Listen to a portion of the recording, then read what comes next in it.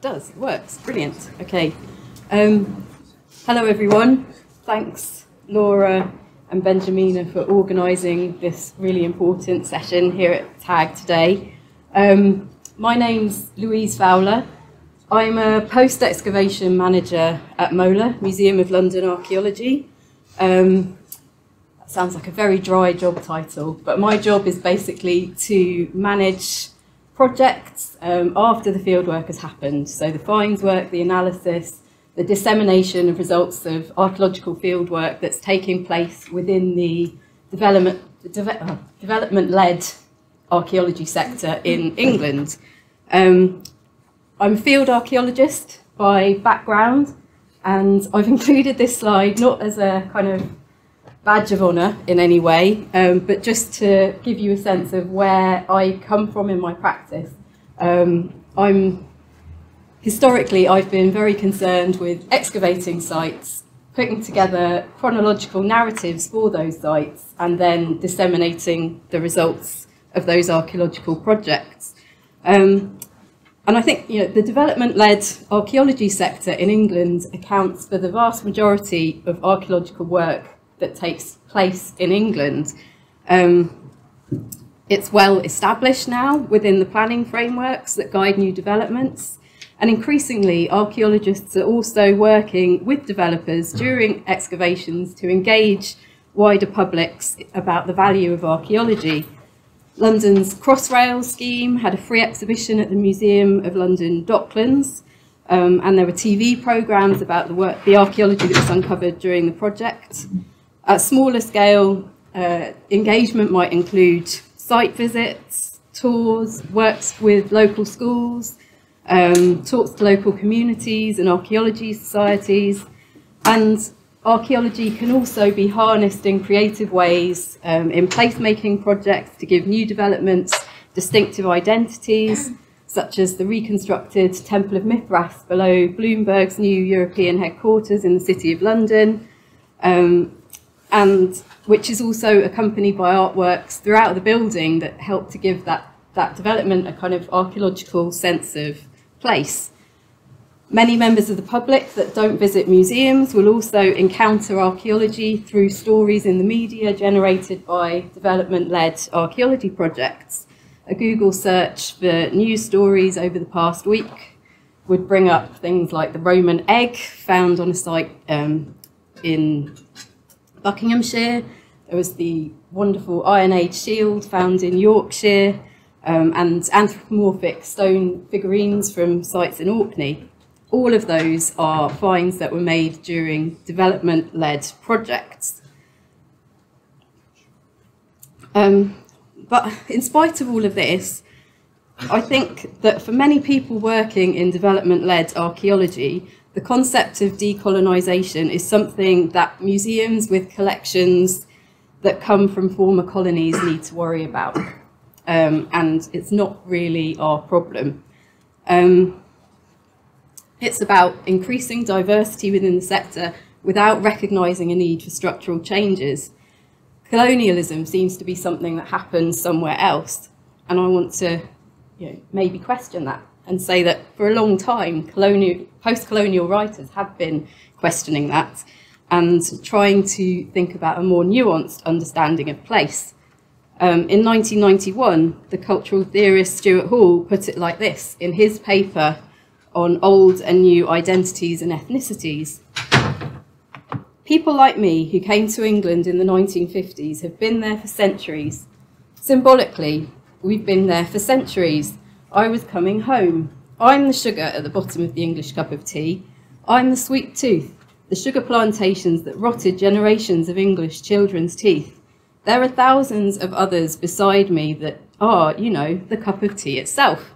Because they don't grow it in Lancashire, Not a single tea plantation exists within the United Kingdom. Might not be quite true, but anyway. There's one in Cornwall. Okay, there you go. This is the symbolisation of English identity. What does anybody in the world know about an English person except that they can't get through the day without a cup of tea? And where does it come from? Ceylon, Sri Lanka, India. There's no outside history that is... This is the outside history that's inside the history of the English. There's no English history without this other history. The notion that identity has to do with people that look the same, feel the same, call themselves the same is nonsense. So the places that define who we are as a nation are not just inside the borders of England, whatever historic England might think. The local and the global are intimately linked together, and Hall describes them as prisms for looking at the same thing. English identities emerge through our relationships with those that we define as other. Elizabeth Edwards' concept of elsewhere is also useful here, I think. In her work on photographic archives that contain colonial material, Edwards found that holding institutions within Britain often deemed this material not to be of primary relevance because it often fell between departmental structures and was considered to be somebody else's area of expertise. She defines elsewhere as a spatial, temporal and disciplinary not here that makes it possible for these kinds of spatially and temporally complicated histories to be elided, slipped over and omitted from accounts. Elsewheres are blind spots in our vision. And I think these critiques have real relevance for thinking about how archaeological remains are treated through the English planning system. I'd like to start now by outlining some of how the system works at present. In England, this is. So the historic environment includes archaeological remains, but also buildings, landscapes, and everything really that's the product of interactions between people and places over time. But for the purposes of management and consideration in the planning system, heritage assets are defined, parts of the historic environment, which can be given weight in planning decisions depending on their significance. Archaeological remains fall into two recognised categories of heritage assets: designated assets that might include things like scheduled ancient monuments, things that are recognised and listed, and non-designated assets, which includes buried archaeological remains that we don't know about yet because we haven't found them. Significance can range from locally listed buildings to World Heritage sites, setting up a kind of a scale from the local to the global, in which international significance is equated with greater importance. So in this way, significance reflects hierarchies of governmental control. Globally recognised heritage assets are considered to be the most important. Historic England give guidance on how to assess the significance of heritage assets. There are four main values that are considered as part of how you can assess significance. There's evidential value, historical or associative value, aesthetic value, and communal value. This comes from the document Conservation Principles, Policies and Guidance, which was it's quite old now, 2008. And archaeological finds and records are considered part of the evidential value of a heritage asset. So they give information about places, basically. They're in a supporting role of providing more information about the past of an asset. Since the guidance was published, there's been a recognition of a need for greater public benefit from development-led fieldwork. But I think this assumption about the value of excavated remains also makes its way into other guidance for commercial practice. Following an excavation, the archaeological contractor is usually required to produce a report called a post-excavation assessment and updated project design, which quantifies the results of the excavation and assesses the significance and potential for further work, makes a plan for dissemination of the results and archiving at a level agreed with local government curators and with the client. This staged workflow was first set out by English Heritage in Map 2, guidance which followed the introduction of PPG 16 in 1990. Assessment is carried out by archaeologists without wider consultation generally. Map 2 asked archaeologists to consider carefully the contribution that finds made to the site's chronological narrative. finds that were considered to be residual, so older than the context they were found in, or contexts that were contaminated with later material, could usefully be omitted from plans for further study. Though Map 2 was replaced by new guidance in 2006, I think this assumption about the value of finds persists. Guidance from the Chartered Institute of Archaeologists advises an assessment of potential according to a hierarchical scale ranging from local to global, linked to importance. Local archaeological guidance also provides advice on assessing the significance of excavated assemblages. In the City of London, we're asked to use these regional and national headings to structure our assessments. And in my experience, there's some confusion about this, because this isn't really assessing the value of or the significance of heritage assets. It's a slightly different thing. And finds are, you will often get reports from find specialists coming back saying that particular finds have national, international significance. But it's not according to this kind of value-laden hierarchy. It's because these finds form part of wider networks that might be of interest to scholars working at a national level or internationally. They're evidence of these larger distributions. And there can be some conflict or argument over how that assessment of significance takes place. This sort of structure of things is also sort of filtering in to have an impact in museums as well. In London, Historic England are currently in discussions with the Museum of London for setting up a system whereby archives might be deposited, well, finds from excavations may be deposited depending on the significance of the site. So if the site is deemed to be of only very low significance, the finds might be omitted from the archive.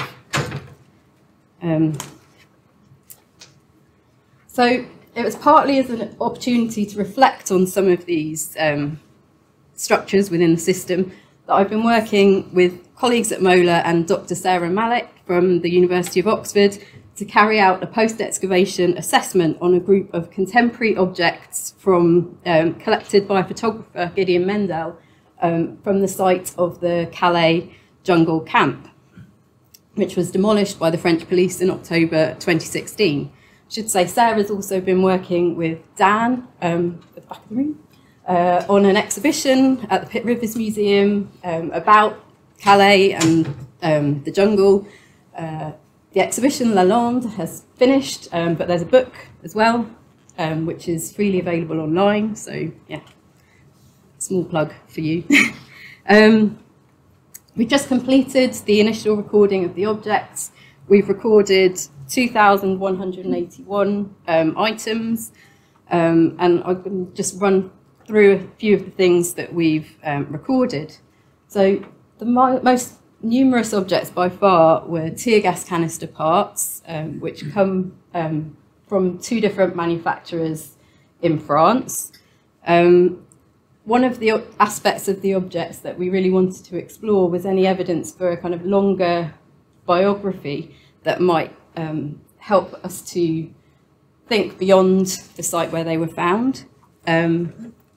These tear gas canisters have been reused in creative arts projects within the camp and used as plant holders, and some of them have names written on them as well.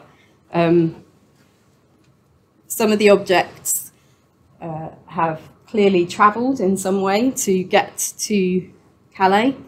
This is a rail card, a travel card for Istanbul, and then a wallet there for Italy. We don't know, of course, how these objects, particular objects, ended up in Calais exactly, although we might imagine. It's a tin can of kidney beans, which comes from an English supermarket, with a wrapper with some perhaps Arabic writing on it stuck in the top. It's a tin plate from an exhibition at the Royal Academy. a coat that's marked up in English with allergen and blood type information, and a football shirt from a school in Germany. These objects contain complex relationships, or evidence for complex relationships that manifest at scales between local, national and global.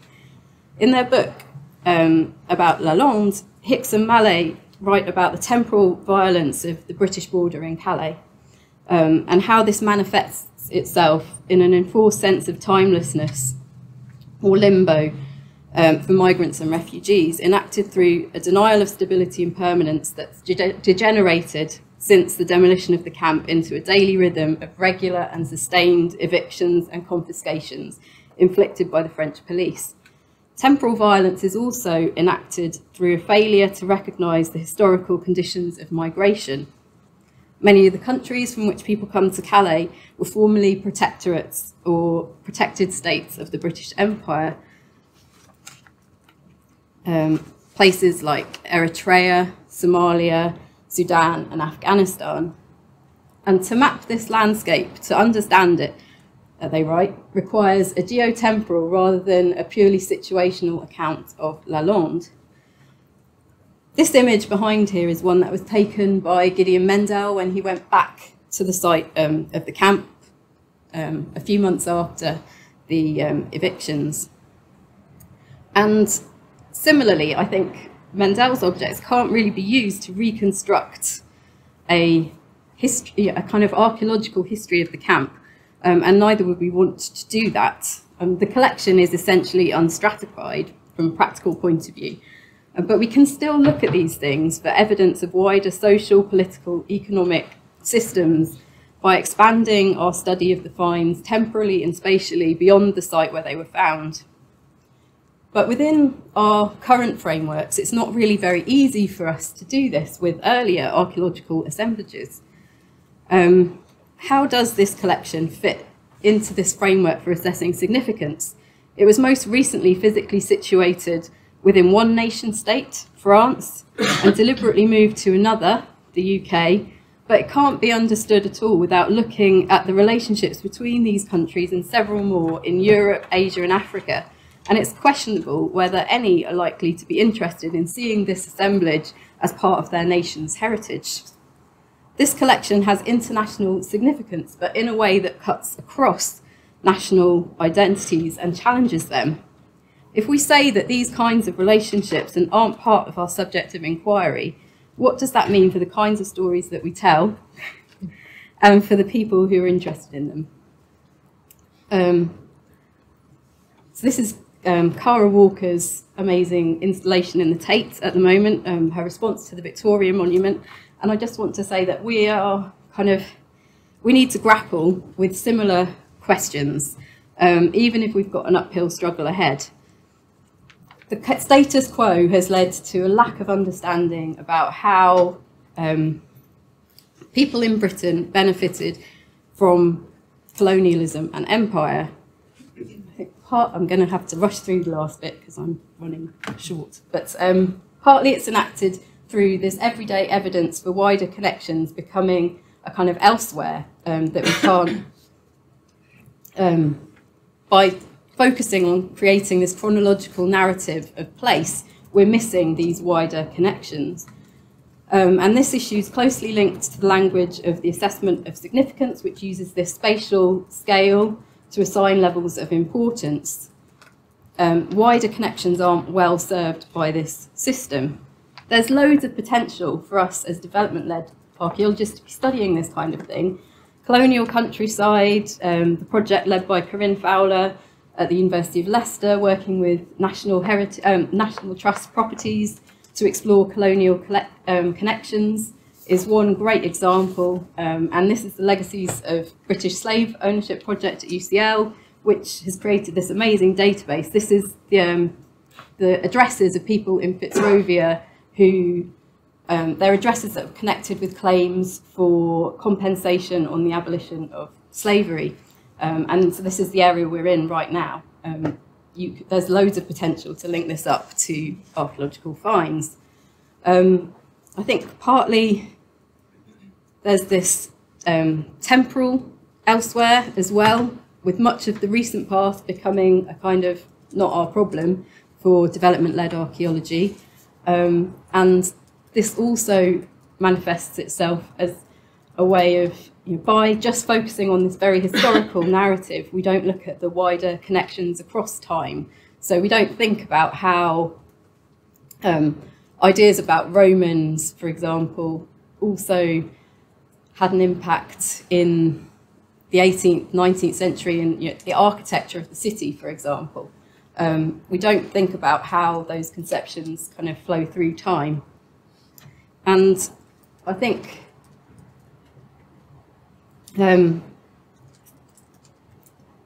thirdly, we need to be aware of some of these histories to be glossed over in placemaking projects as well. Although this particular site, I think, is probably an example of bad marketing. I don't think there were necessarily any archaeologists involved. This is a hoarding outside the Museum of London in Docklands. It's a new tower that's going up there, and they're linking this idea of sugar, West Indian prosperity to the current prosperity of the area, with no mention of how that prosperity was created. In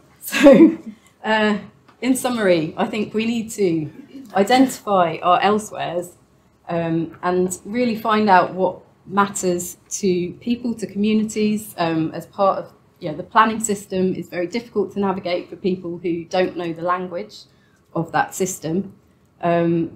Recognise where we have silences and gaps. Make present this, understand how we benefited from colonialism and empire, and move beyond these very historical, chronological narratives. Okay, thank you.